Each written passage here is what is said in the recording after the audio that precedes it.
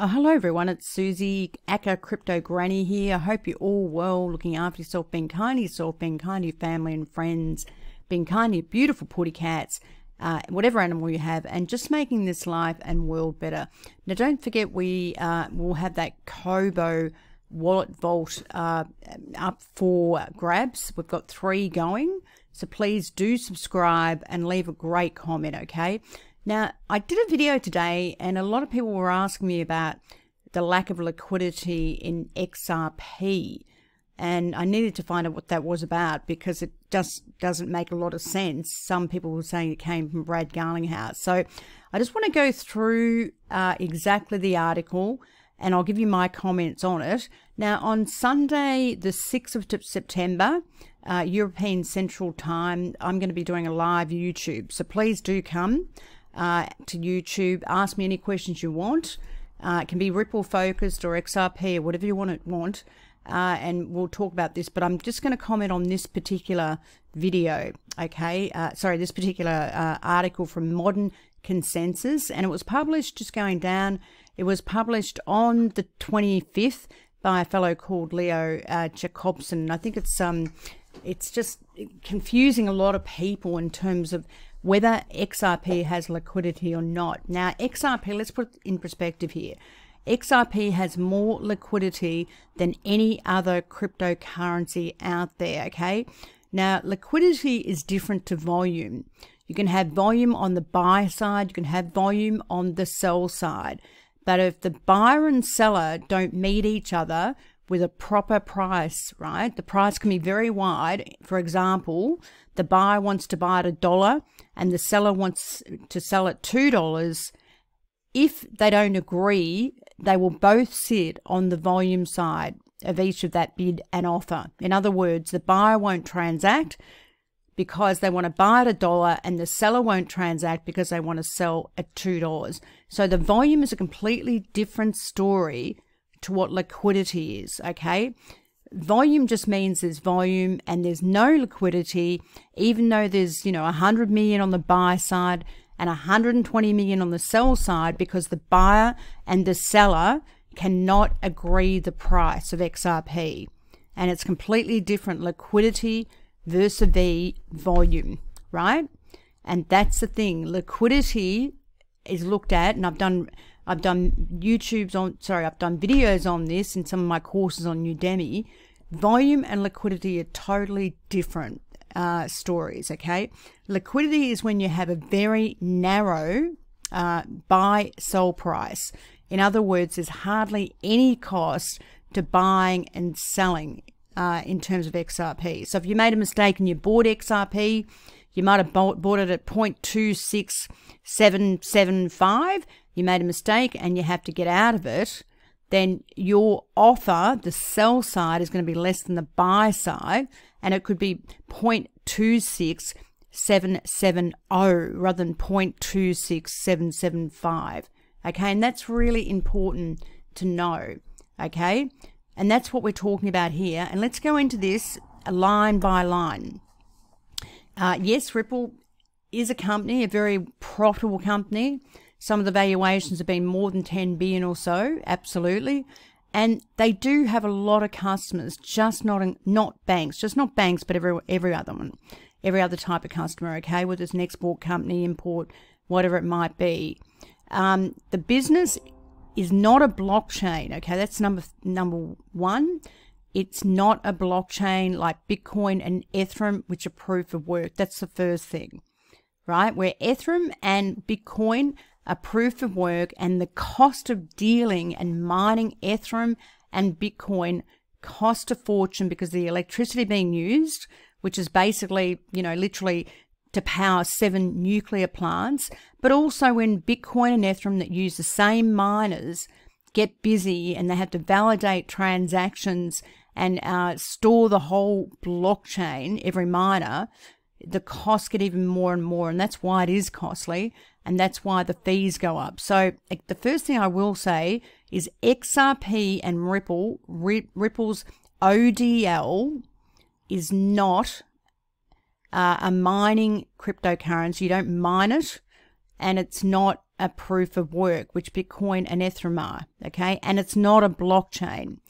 Bitcoin and Ethereum add to the blocks. The transactions get added to the block constantly. Bitcoin, for example, the real Bitcoin that everyone looks at is like, you know, 10 minutes for every block to be created. And on that block, there might be 4,000 to 500 transactions, but it takes every 10 minutes, okay? And Ethereum's another story. So let's just go through this. You know, again, when we compare, and I've done a Swift video on this just recently, yesterday or the day before. I did a Ripple excluding XRP and a Ripple net including XRP. Okay, so there's two different things, you know, two different ways that people can use RippleNet, without XRP or with XRP as well within RippleNet. Okay, so just going back to this, Swift is owned by the banks, right? And it's very expensive and it costs a fortune, right? A fortune when people are doing anything through Swift overseas or anywhere else, right? And also they've had major hacks that keep going on and on and on. So let's just put this in perspective. Again, this is actually incorrect. It's not blockchain. Ripple is a digitized ledger technology that does not use blockchain, and that's why it's so fast, and that's why they can do so many transactions per second, 1,500 to 2,000 per second and more, with it barely costing you anything. Okay, so that's the first thing. So this is not right. Now, trying to obscure its involvements with the origins of XRP, cryptocurrency regularly referred to as Ripple, despite the company's best estimates to change. I mean, you know, this is already, as far as I'm concerned, written in a negative tone. Leo Jacobson, very, very annoying. And the thing is, like I said, there's over 4,000 cryptocurrencies out there. Why don't they always focus on those? No, because XRP sells, you know, news, it sells YouTubes and all sorts of things. But anyway, let's go back to this, right? So if we go, overselling XRP brings in hundreds of millions of dollars while driving down the price mark of the token to the detrimental of the retail investors. And again, that is not true, okay?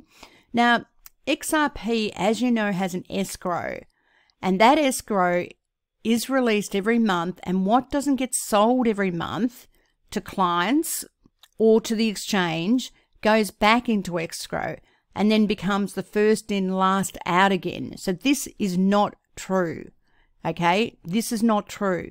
If you look at XRP futures and options, a lot of the institutional traders can sell futures on XRP, which often drives the price down, not the fact that Ripple themselves are driving XRP down. That is completely incorrect, okay? It's completely incorrect. Escrow only gets released, and what doesn't get picked up by the investors or the traders or the exchanges goes back into escrow. As I said, first in, last out, right? So then we go on to this thing. The biggest bump in the road company faces a class action. We know about that. That's been going on forever.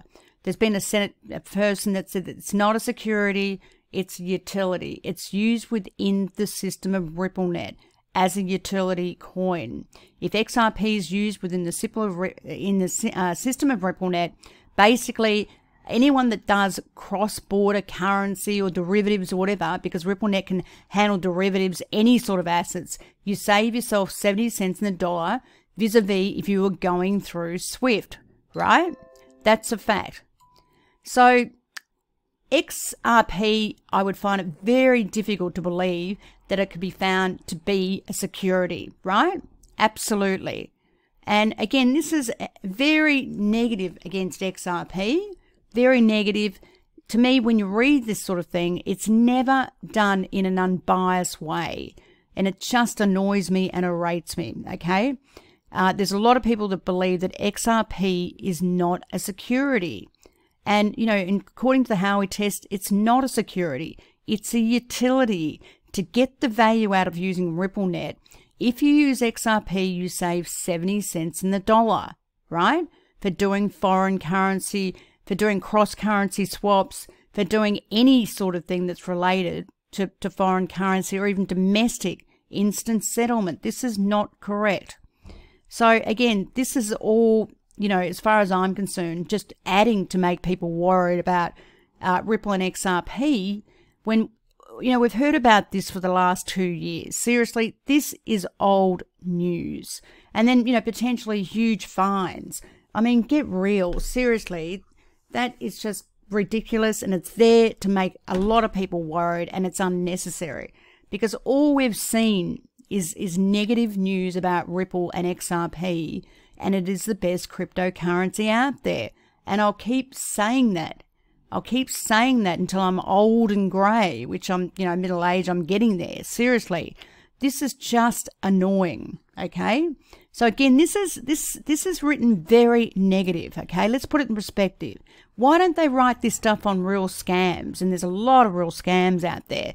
Why doesn't this fellow write about Ethereum Classic, which had another hack this month? It had 3 hacks this month. You know, the coin is at $6.60. It's had 3 hacks. It caused OKEx to lose $5.6 million in August, okay? It runs the risk of being delisted because it's had 51% attacks on its network, on its technology, and its technology does not work. And yet no one writes about Ethereum Classic or many other thousands of coins I could tell you about. Okay, so again, this is totally negative, and as far as I'm concerned, it's old news. Old news. And it's just there to make people worry with all the FUD and the negativity of it. It's not written in a balanced way. So RippleNet has an on-demand liquidity. Yes, that's true. They've called it that now. And under RippleNet, it's got XVIA, as we know, XCurrent, okay? And, you know, the latest, which includes XRP, right? Both ways in and out, right? So RippleNet is a Swift killer. That is a fact. The fees on Swift, now I did a YouTube on this yesterday. Swift is a nightmare, and I can tell you right now because I've worked with it, right? If a client was doing 5 million on Swift and doing a currency that is not well known, it would cost that client anything, probably about $45,000, where XRP and RippleNet can do it extremely fast, okay? So, you know, this is all bunkin'. You know, this is all garbology as far as I'm concerned. Again, XRP is not a blockchain. That is wrong. It's not a blockchain. It's not proof of work, okay? It has a consensus algorithm that is not based on blockchain. That's what makes it so fast. If people are going to write about XRP and RippleNet, please get your facts right. That's all I can say, okay? Get your facts right. Swift has monopoly. It's owned by the banks, and they charge corporates and banks a fortune. Anyone can use Swift, okay? Big corporate treasuries in Australia and everywhere else use Swift, and it's the most expensive old system from 1973, and it has a lot of problems, and you can be hacked, okay? Now, then we go on to this thing. Ripple's network of validators, that's right, is a consensus mechanism to prove the authenticity of transactions like any other system. This one is so much more efficient because it can do that within a couple of seconds, okay? Within a couple of seconds. Now, they've done 50 million ledgers and never had a hack, never had an error, never had any problem, but yet I can tell you so many cryptocurrencies out there, including Ethereum and Ethereum Classic, that have had millions and millions of problems. And this is just infuriating to me, okay? So, you know, then we talk about, yes, that's correct. You've got that right. What is his name again? Mr. Leo. Mr. Leo, that's right. Proof of work causes so many resources to be used in terms of electricity and everything else, that it is not eco-friendly, and honestly, it uses the electricity of a small country, okay? Now, Ethereum hasn't even gone to proof of stake yet, okay? It hasn't. They're having trouble with it. So again, get your facts right. Ethereum is extremely slow in going to proof of stake because they're finding there's a lot of problems with going to proof of stake. Okay? A lot of problems. Now, you know, the questioning the technology of Ripple is just stupid. You know, there's more validators than 150. This is not correct. Ripple has over 1,000 network validators, and 97% of them are external to Ripple. Okay, so get your facts right again. Again, 300 clients or more. It's not just 300 clients. As I said before, how many clients do you think American Express has got? How many clients do you think Santander's got? How many clients do you think Standard Charter's got? How many clients do you think the Bank of Thailand's got? The Siam Commercial Bank in Thailand. They have 16 million clients. Ripple focuses on clients like Siam Commercial Bank that have 16 million clients. So Ripple has millions and millions of clients, right? Millions. And if it didn't work, these clients would sue them from here to smithereens, right? So what do we got here?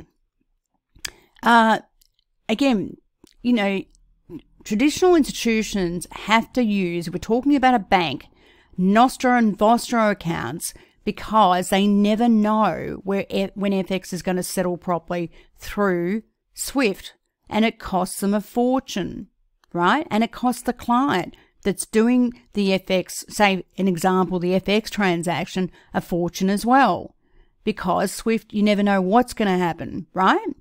Now, on-demand liquidity means that the bid offer price is very narrow, right? Very narrow. It doesn't pass via the blockchain. Again, XRP and RippleNet do not use a blockchain. So this is wrong, okay?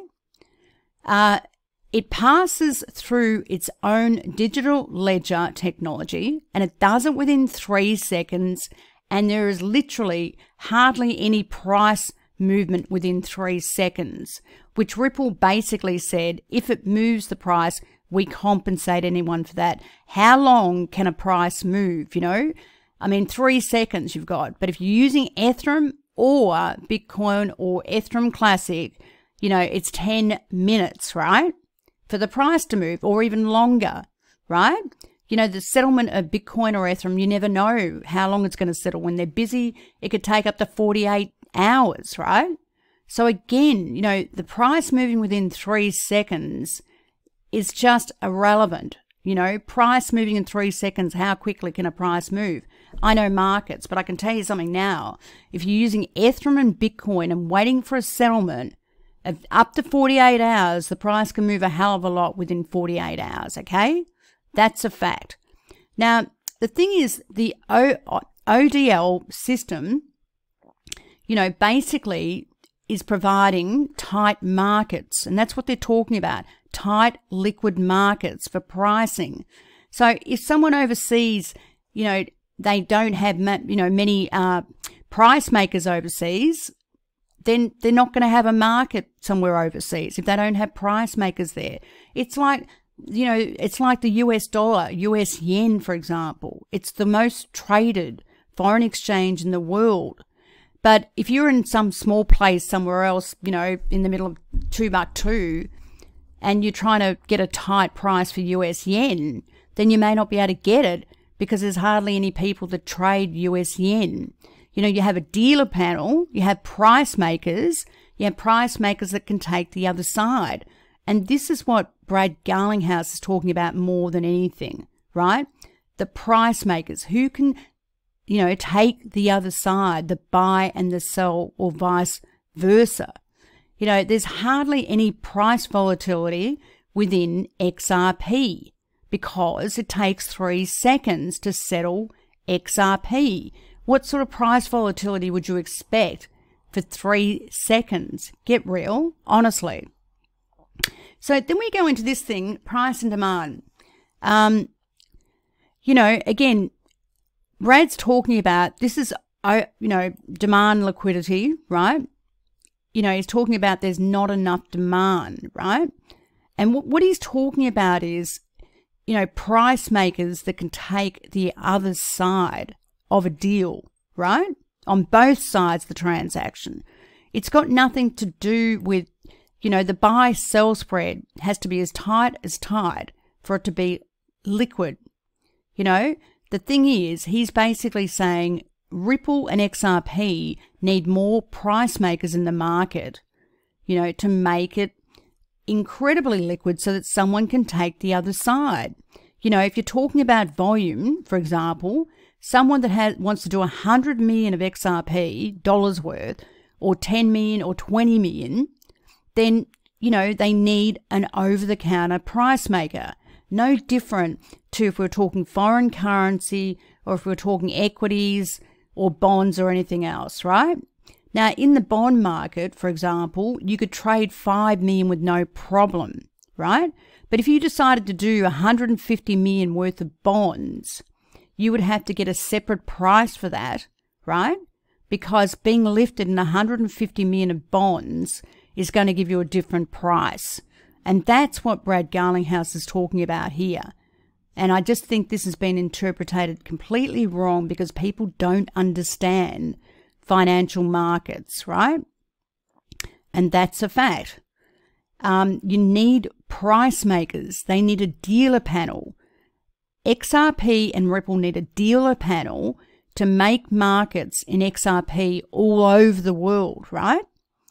And that's what Brad Garlinghouse is talking about, a dealer panel.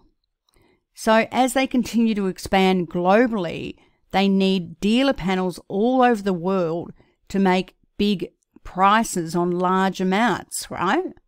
Not big prices, but what I'm saying is, reasonable prices on large amounts. Now, in the foreign currency market, say the bid offer spread for US yen, might be 1 pip, 1 point, for up to, say, 50 million. But if someone came along and did 500 million of US yen, the price maker would give them a different price that wouldn't be 1 point spread between the buy and the sell. The price maker for the risk, because they're being lifted in US yen, someone's buying US against the yen, and say if it was $1 billion, for example, the price maker would give them a spread, of 30 points, right? 30 points rather than 1 point, because suddenly the price maker, like Ripple's treasury, has been lifted in 150 billion or 100 billion of US yen. You see what I'm saying? And this is pretty much what this is talking about, okay? They need more price makers for the bigger transactions, right? And that's the thing. The bigger the transactions, the wider the spread for the risk of the price maker that's getting lifted in a very large transaction, right? It's okay when we're talking about, things under 20 million US or something, but if we're talking about 100 bill plus, the price maker's getting lifted in 100 bill plus, just like if an exchange was getting listed or if Ripple's treasury was getting lifted in 100 billion plus, right? So I think people just completely understand, what this article is saying, right? Yes, we know that it's been stagnant because people don't understand RippleNet or XRP for that matter, and there's been so much FUD out there that people just believe this crap, seriously, and it is garbology, absolute garbology. I have to say garbology. And, fair income, I just get absolutely sick of it because people interpretate stuff and they don't understand how financial markets work. They just don't. And then this article goes on to say there was also concern at the company about the reliability of the overall market data. Ripple's been selling XRP relative to reported volumes. That is garbology. Honestly, that is garbology. Ripple can be sued for that, okay? It's got nothing to do with what CoinMarketCap print. A matter of fact, CoinMarketCap prints some erroneous data, which I sent them, many emails about IOTA. IOTA the market cap should be a lot higher because 1 million IOTA equals 1 myota. It's got nothing to do with Ripple and XRP. But the way this is read is like it's Ripple and XRP's intention to mislead users, right? And this is just wrong. It's wrong. Again, it's wrong. That the escrow now is a lot less than 55 billion. It comes in and out every month, and what doesn't get sold goes back to escrow.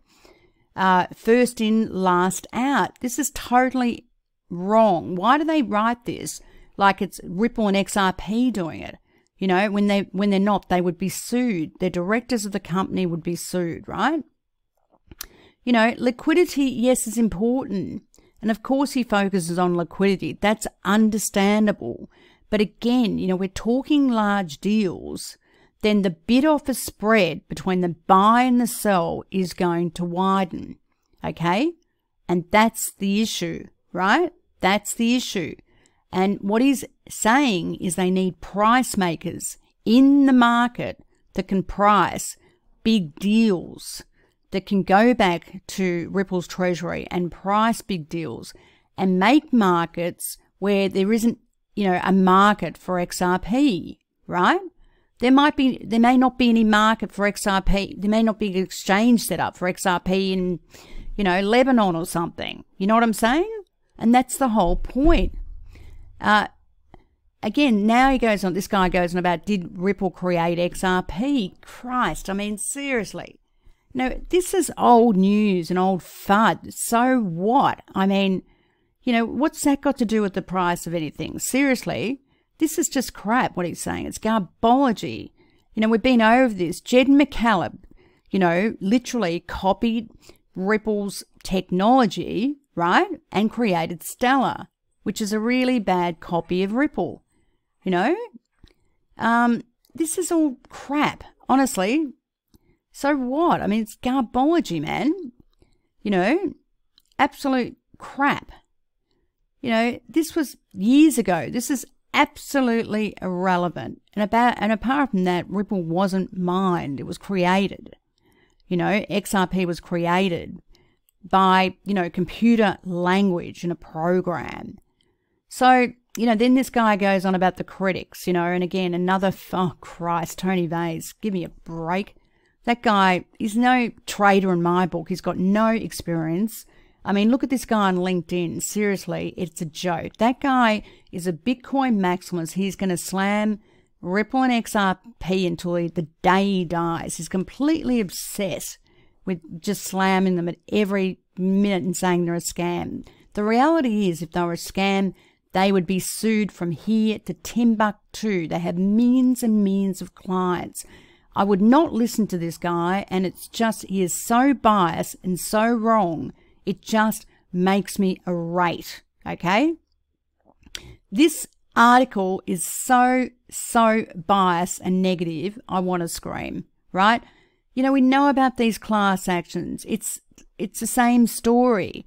A client wants to make out it's a security, so they get reimbursed from Ripple because they lost money. That's the risk of the cryptocurrency market. But it's not a security, right? It's a utility, and it's completely old news, right? We even had other, US government officials say that it's a utility. Give me a break on this. It's just, again, printing more and more garbology that we've read over for exhaustion in the last, 3 or 4 or 5 years. Seriously. It's just, again, you can find anyone to say anything, honestly, and I'm just really, really seriously over it, because RippleNet adds the value with the utility of XRP, okay? And that's a fact. If you don't use XRP, you don't get 30 cents saving in the dollar, right, as a minimum internally. And if you use it externally, you save 70% in the dollar. Get your facts right, man. Get your facts right. This is just annoying me now, really annoying me. Seriously. This is all old news, man. All old news. Fair income. Seriously. What else does it say here? Just so annoying. Again, exactly. There's 5,500 cryptocurrencies in circulation. And you know what?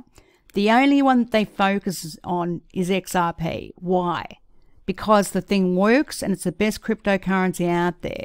But they don't focus on, you know, scams out there. And there's probably, out of that figure, 5,500, 98% of them scams. And they don't focus on things where they just don't work. And there's hacks, like Ethereum Classic. And you know what? It gets hacked 3 times in August. And you know what the price does? It goes up.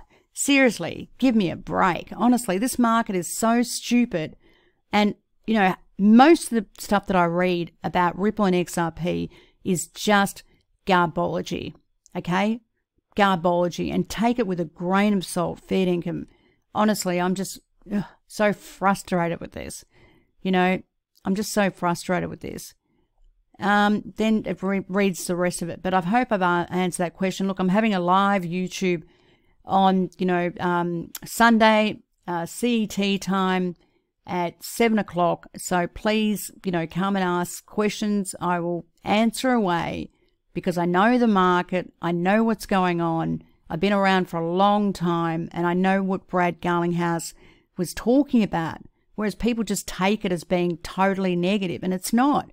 It's not. They've got so much demand. They need more price makers out there to price up, you know, larger deals, for Christ's sake. And that's pretty much it, you know. And XRP is the best cryptocurrency out there. Focus on, you know, all the scams out there. No, it's probably too much work for all these, you know, all these people that write, you know, news articles about Ripple, because it's a lot easier and they can basically just follow everyone else's crap. And again, you know, all these DeFis, you know how expensive they are, and half of them or more are scams, absolute scams. You know, CZ said it from Binance, you know, Craig Wright, who I don't like, from BSV, Bitcoin Satoshi Vision says the same thing. But I can tell you right now, there are so many scams in that place, but no one talks about them, right? No one. And it's just this FUD and FUD and FUD, and I'm pretty much sick of it. But anyway, look, join me for live YouTube on the 6th of September, and I'll answer all your questions, guys and girls. Anyway, it's Susie, Crypto Granny. I'm really cranky as a granny now. Anyway, I'll talk to you very soon. Thank you.